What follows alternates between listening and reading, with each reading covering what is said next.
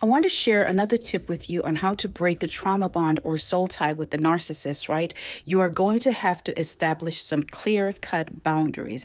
Now, these boundaries are not for you to go and announce to the narcissist because they don't respect the narcissist. And effectively, if you present your boundaries to them, you're just giving them the blueprint on how to continue the cycle of manipulation and control, because now they know the things that you value and that you are trying to establish. They won't respect it. The onus is going to be on you to respect those boundaries.